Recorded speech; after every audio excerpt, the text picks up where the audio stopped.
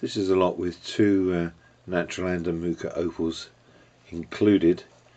This first one is freeform, pale grey background colour and predominantly pinfire flashes of green.